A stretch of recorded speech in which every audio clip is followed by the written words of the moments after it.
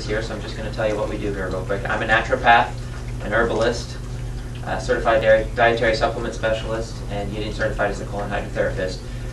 Angel, who owns this side of the building, she's a certified colon hydrotherapist, and we have 4 massage therapists here, far infrared sauna, ear candling, and ion foot baths, so the services that they offer here.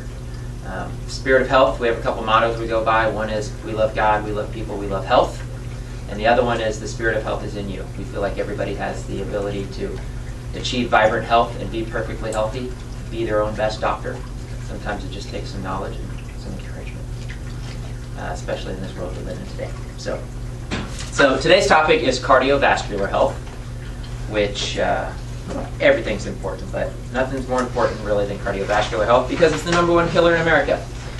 And it doesn't have to be, and it absolutely should not be, because all these cardiovascular problems we are completely related to lifestyle. I'll just get right off into it. It has nothing to do with genetics. It's 100% lifestyle and the way we live. If you want to blame a little bit on genetics, you can maybe go 1 to 2% there, but 99% of it is your choices that you make on a daily basis. And there are studies that prove that. I always encourage people to research on their own, study on their own. I'll be happy to provide you articles and other information and other research, but there's plenty of research and studies done on this subject. So the first thing we're going to talk about, and I always tell people, if you have questions, raise your hand right away, ask them, and yeah, just hand it around. Thank you. If you have questions, just throw it up right when you think of it, so you don't forget it, especially if you don't have a pen. Tonight's handout's really long. There's just so much good stuff. I could probably made it like 30 pages, but it's like 9 pages long because there's a lot of good stuff on there.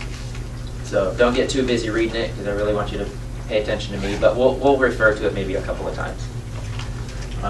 But there's some good information for you there to read later.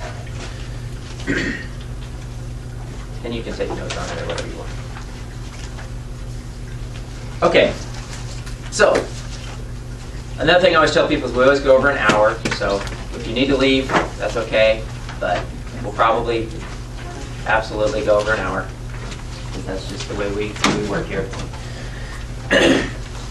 So the first thing is, what is the cardiovascular system? What is the function of the cardiovascular system?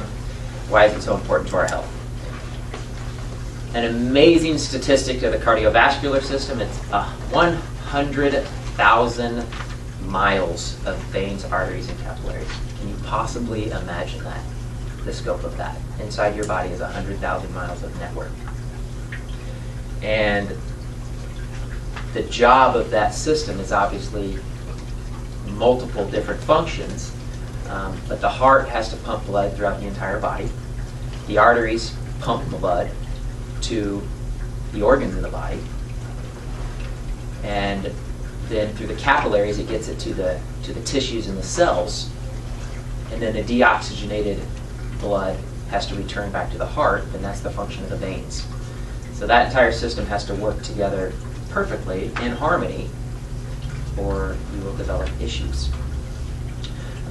Blood is a combination of solids and liquids. It's 45% solid, which is the red blood cells, and it's 55% liquid, which is the plasma. You've probably heard of people donating plasma. That's just the liquid part of the blood without the red blood cells. The multiple functions of it is to obviously move oxygen through the body. Very important function. Obviously, without oxygen, we wouldn't survive. That's one of the reasons we need iron in the red blood cells. That's what transports the oxygen to the cells. It also protects us from disease. It's an important part of the immune system.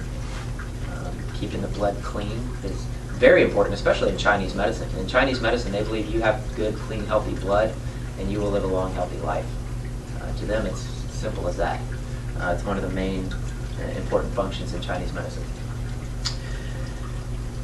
It also regulates hormones and regulates your body temperature, regulates salt and water intake. So it serves a lot of different functions, very important. But in America, we get a lot of dysfunctions in that system, which don't have to be, and we're going to get into that. So those are the basic functions of the cardiovascular system. What is important for a healthy cardiovascular system? Oxygen. That's why we need to exercise. We definitely live more sedentary lives than we ever have, and there's nothing more important to getting oxygen in the body than exercising. And exercising, I always tell people, exercising doesn't have to be complicated. It doesn't have to be joining a gym and getting a gym membership and walking on a treadmill. And some people like to do that, but I absolutely hate it. So just walking. Walking is the best, most simple thing you can do. Much prefer walking outside in nature than walking on a treadmill. It's much healthier for you. I'm a living testament of what walking can do. When I was over 220 pounds from working a desk job, I moved to France, and in 4 months I lost 42 pounds without even blinking. I just walked everywhere. I had to walk to work, I had to walk home from work, and at night I walked around the city because I was in Lyon, France, and it was absolutely gorgeous, and I wanted to see like every nook and cranny of it. So I just walked. And I didn't know anything about nutrition back then. I ate bread and cheese. I was in France. It was awesome. But I walked. And that's all it took for me to lose 42 pounds. So there's simple things you can do. But remember, it's all lifestyle. It's all lifestyle factors. You have to, if you're missing one component, it can totally throw you off. Minerals are very important for the strength of the cardiovascular system. To me, it's the foundation. You can't have a strong heart, you can't have strong veins and arteries and capillaries if you don't have minerals in your body. Okay? They know vitamin C is critical to the integrity and strength of your blood vessels. That's one of the reasons vitamin C is so important. You guys know the history of vitamin C? It's pretty cool. So we're already going to go over an hour, so I'm going to just throw this out there. Vitamin C was discovered by a Polish scientist, actually through peppers. And when he discovered vitamin C, he's like, oh wow, this vitamin C is an awesome substance. Let's do some tests on it. And you know, you've heard of scurvy. People get in scurvy where the veins and arteries start to get really weak and you start to bleed internally and the gums start to bleed. So he gave the peppers to people, and it totally reversed all symptoms of scurvy. So he's like, wow, I really got something here. Well, when he further isolated out, he finally isolated all the way out to where he found ascorbic acid.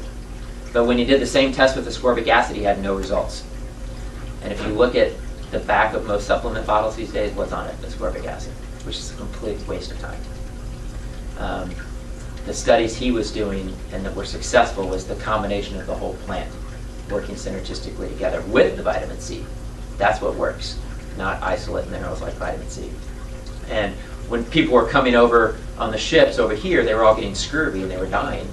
And the Native Americans actually taught the Americans how to avoid that. They just said, hey, see these pine trees right here? These needles? Make a tea. They started making tea out of the pine needles, and guess what? No more scurvy. But what's funny about governments then and today is they're exactly the same. Nothing's changed. They went back and they told the government about it, and the government's like, no way. So they still let thousands of people die of scurvy before they finally figured out that vitamin C was in limes. So they started carrying limes on the ship, and that's why they called them limeys. So it's a fun story. Good fats is another thing that's very important for the cardiovascular system, and cholesterol is a component of that and very critical for the cholesterol system. We're going to get into why this war on cholesterol that we have is one of the most absolute ignorant things that we could possibly be doing, and we're going to realize that it's one of the silliest things we've ever done in the history of medicine. But it'll probably take a few more years before all that comes out. They're making too much money off the statin drips right now. So those